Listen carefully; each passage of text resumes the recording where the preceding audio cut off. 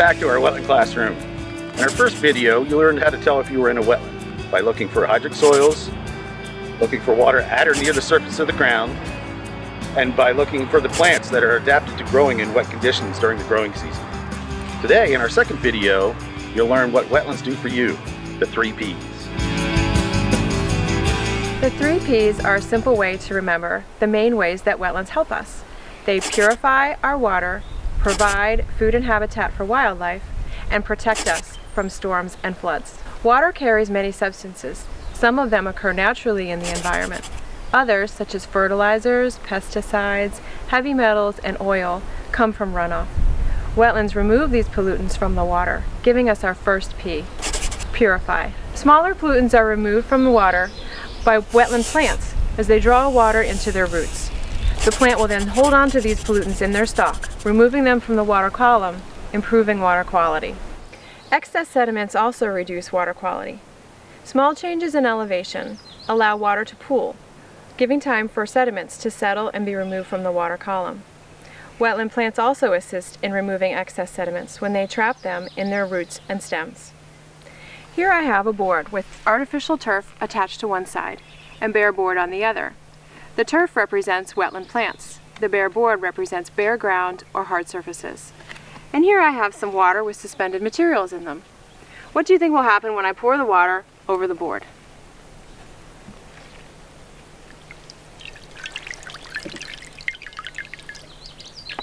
As you can see, the side with the turf slowed the water and prevented the sediment from running further down the board, just the same way as wetland plants prevent sediments from running further into our streams and rivers.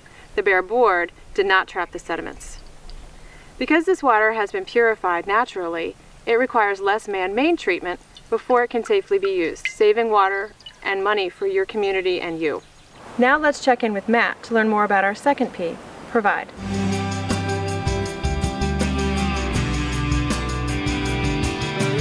All wetlands provide habitat for plants and animals, and today we're visiting one of Delaware's tidal wetlands along its coastline. These habitats are important for animals such as heron, blue crabs, and fish, which in turn provide a valuable resource to Delaware's economy. That brings us to our second P, provide. Earlier today we brought a seine net out into this creek behind me to see what animals call this wetland home. As you can see, we found many different species all within this small wetland area. Blue crabs spend most of their lives in estuaries before heading out to deeper waters to hibernate. Wetlands and estuaries provide a perfect habitat for blue crabs before they give them a place to hide from predators, as well as a nearly endless supply of food. As you can see, we also found some food sources in the marsh. These grass shrimp provide a valuable resource for many different animals, including blue crabs we just saw earlier. Fish also spend time in these estuaries. Juvenile fish live here to protect themselves from predators before heading out into deeper waters as adults. These fish provide a valuable resource for people all around the world, including Delaware. In Delaware alone, the fishing industry provides $9 million to the local economy. Not only do animals live in these waterways within these wetlands, but also in the vegetation itself. Birds oftentimes nest in these wetlands, as well as stop over here during their long-distance migrations for food and rest. Without these wetlands, birds would not be able to sustain their long-distance migrations. Delaware has become world-renowned for its great birding locations, bringing in $130 million to the state's local economy each year. The resources provided by these wetlands helps Delaware thrive.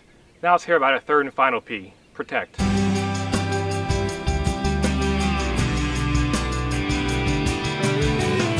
Delaware is affected by hurricanes and nor'easters every year that are accompanied by heavy rains and flooding.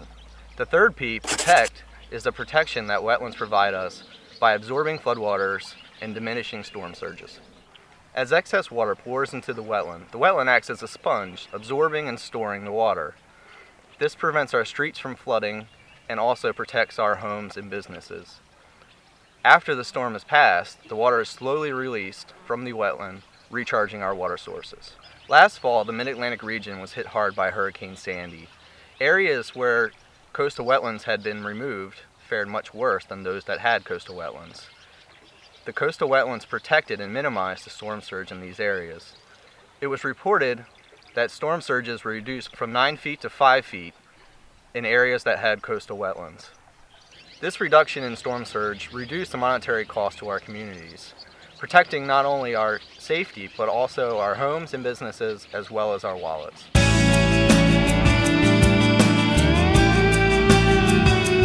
Thanks for joining us today to learn how wetlands work for us in Delaware. And if you ever forget, just remember, the 3 Ps: purify, provide, and protect. Join us next time to learn about the wildlife that call these places home. So long.